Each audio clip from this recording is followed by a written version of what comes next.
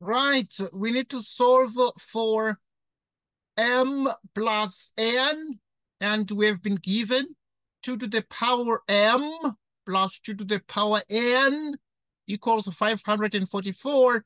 And we present a solution to this exponential equation, but we present the solution in a step-by-step fashion as follows.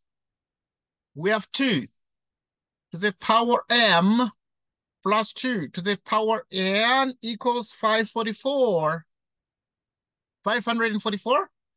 And this is 2 to the power m plus 2 to the power n equals 2 to the power 5 times 17.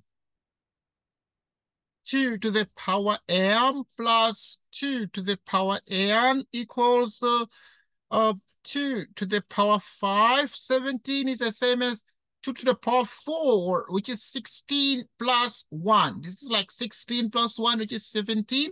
Okay, so and this means at this point, we can apply here the distributive law of multiplication, of the fact that multiplication distributes over addition. All right, so, and we use that property of distribution to then say if we have 2 to the power m plus 2 to the power n equals exactly 2 to the power 5 into 2 to the power 4 plus 1.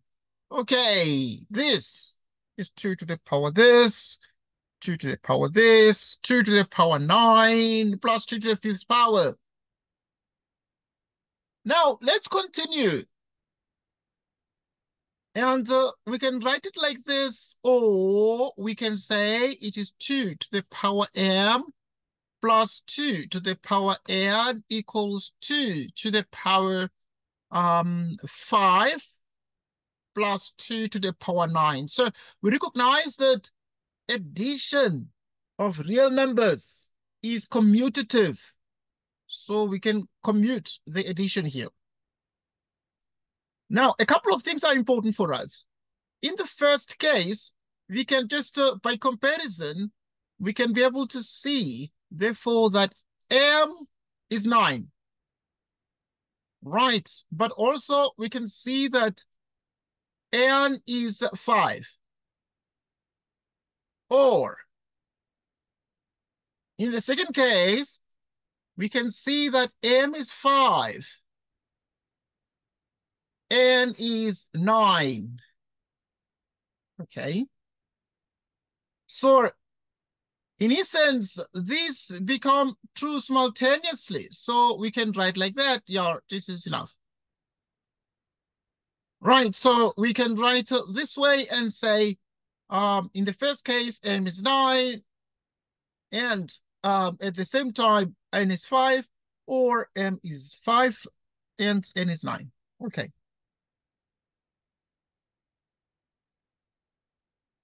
So what do we do now with this? In both cases, hence, okay, obviously, let's say this, where,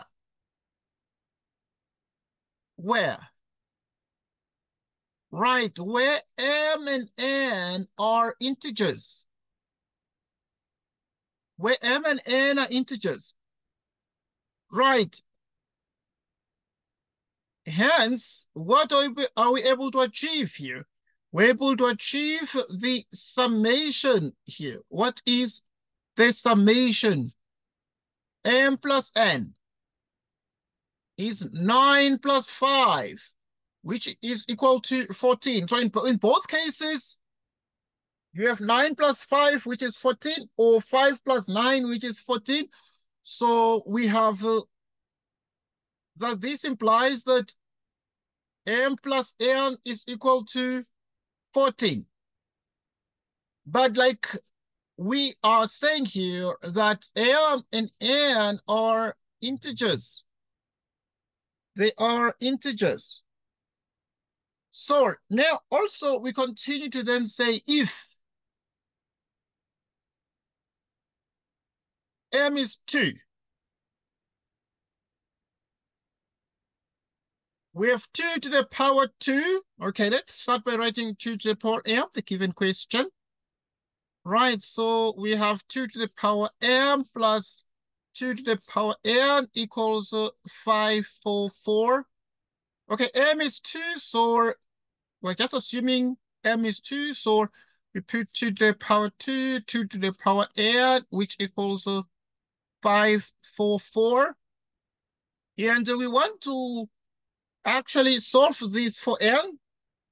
And so what we're able to obtain here is that 2 to the power n, 2 to the power 2 is 4, which is 540.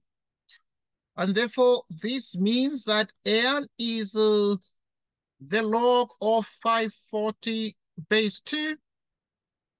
And the log of 540 base 2 is 9.07681. Right, so this becomes the value of n, and hence we obtain the sum of m plus n, and m is 2 plus 9.07. 9.07, right clearly here. 9.07 681. Right, you add these two things, which means m plus n is 11.07681. Right, so we have been able to achieve the sum here.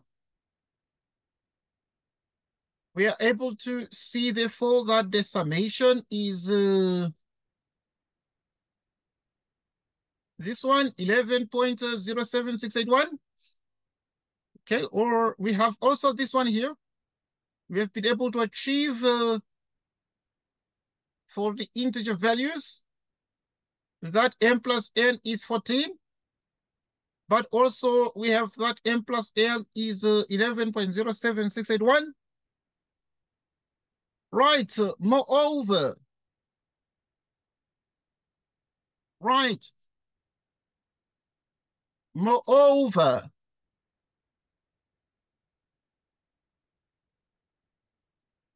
if m equals 1,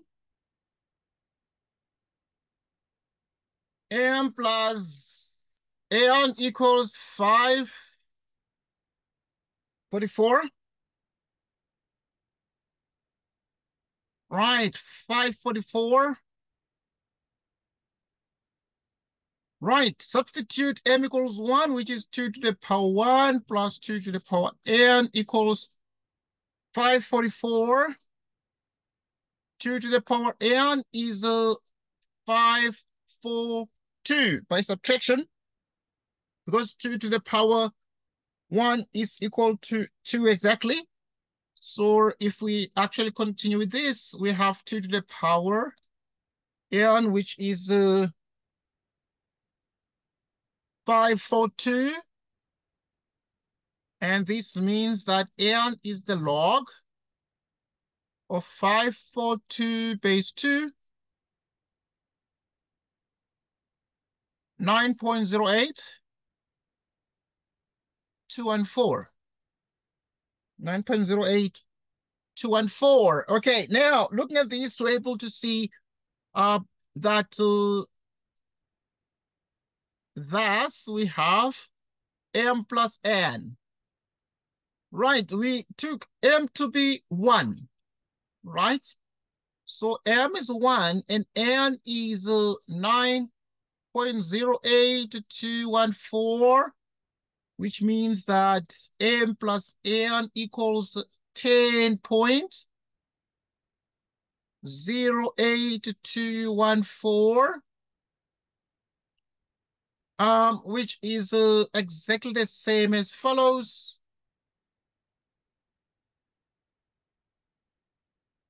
Right, so we have that m plus n now is 10.08214.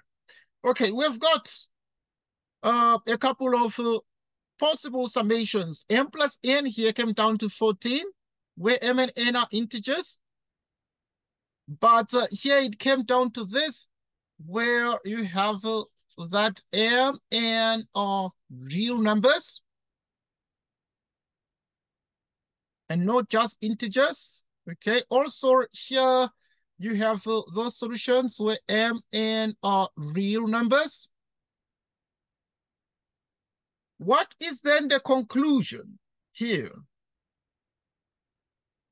Right, hence we have that m plus n lies between minus infinity and infinity, where m and n are real numbers, like so. Right.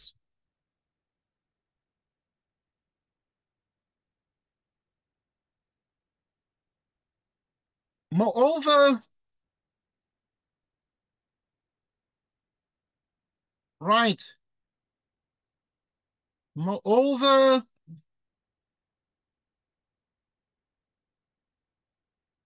we have infinitely many solutions. Infinitely many solutions for all m and in R. It's not just we only have integers, but with infinitely many solutions for m and which are real numbers. And therefore, we have solved this particular problem in detail. Yeah, thanks everybody for your time and attention, and a very good bye to you.